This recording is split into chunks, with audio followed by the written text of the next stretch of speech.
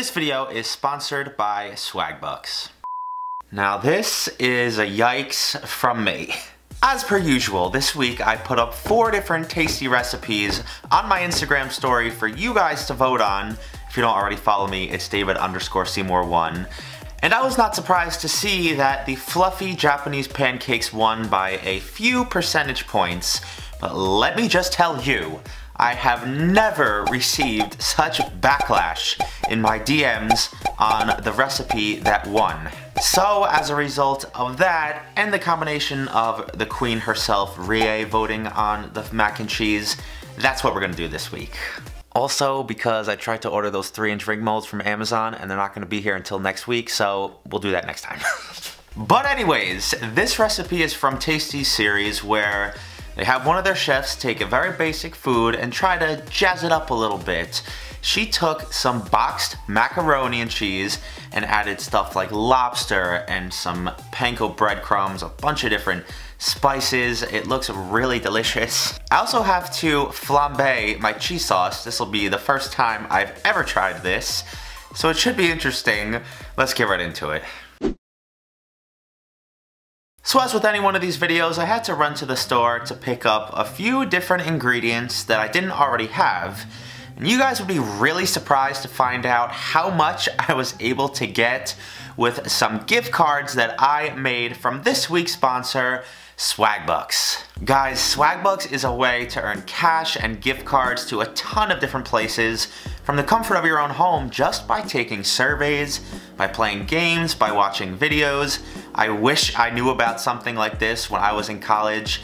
If you got some free time, click the link in the top line of the description and you'll receive $5 just for signing up, just as a welcome bonus. So do yourself a favor, click the link in the top line of the description to earn your first $5, see what kind of offers you can earn for yourself.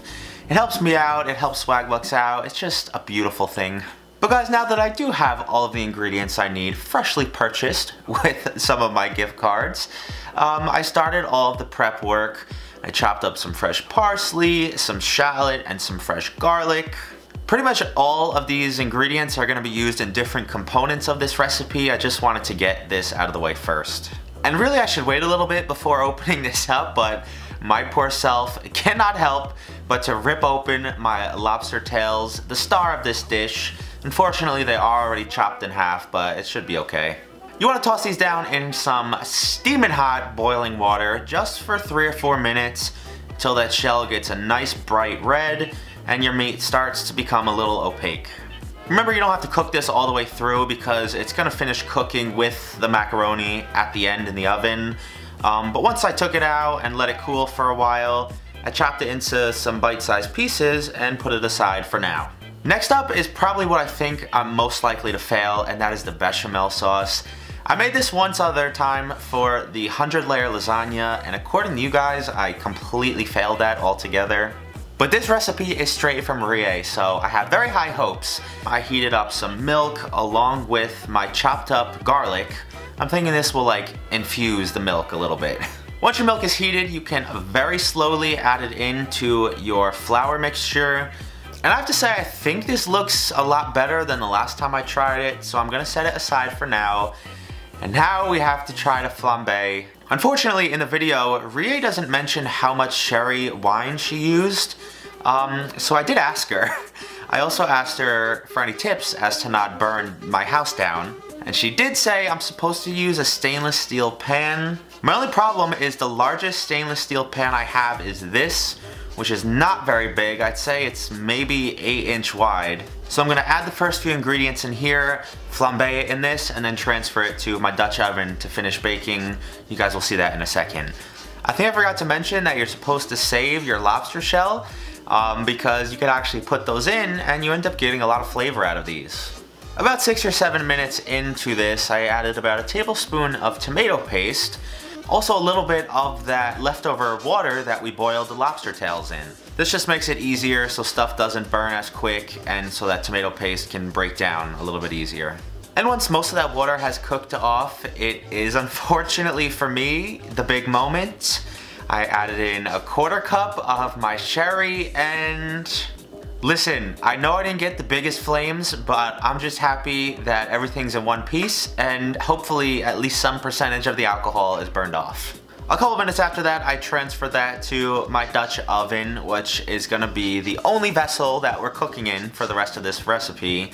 I added a few ladles worth of that lobster water and then about a cup to a cup and a half of my vegetable stock.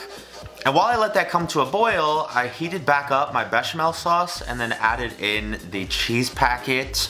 And now that that is looking like a nice bright yellow orange and our stocks are boiling, I dumped in the pasta. Now, this may seem like a lot of liquid. I'm honestly second guessing myself, but my biggest issue with macaroni that you put in the oven is it gets so damn dry. So now whenever I make a macaroni and cheese that goes in the oven, I super overestimate the liquids and the cheeses that I put in to hopefully prevent that from happening. I dumped in my pot of cheese sauce, mixed this all together. I wish you guys could smell this right now. It smells so good. And the very last thing I have to do is just toast some panko breadcrumbs along with a little bit of the fresh parsley from earlier, and hold that off to the side while we toss in our chunks of lobster across the top of this, cover everything up with the panko breadcrumbs, and throw it in the oven for 7 or 8 minutes, I'd say at 375. Don't go any higher or more time than that because again, you run the risk of everything drying out. And I know as I take this out, it's boiling hot and I should have let it cool first, but I could not help it. I got myself a ladle full. And this is looking delicious, so let's give it a try.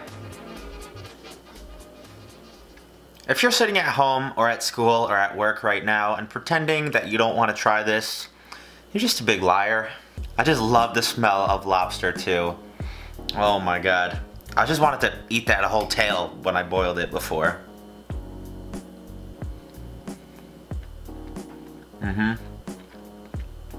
Yep.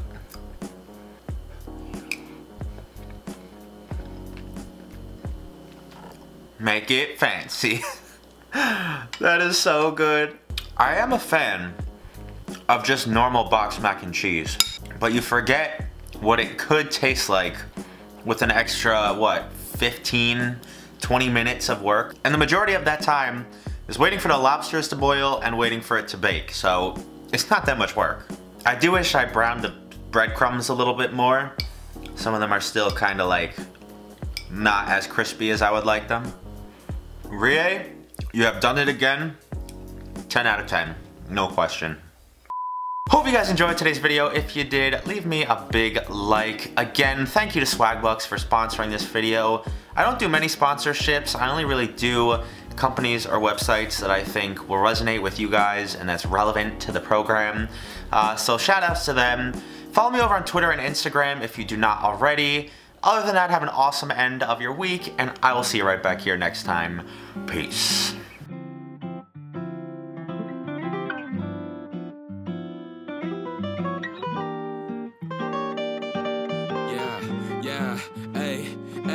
With the M without the AD. Flipping burgers and my money super lazy.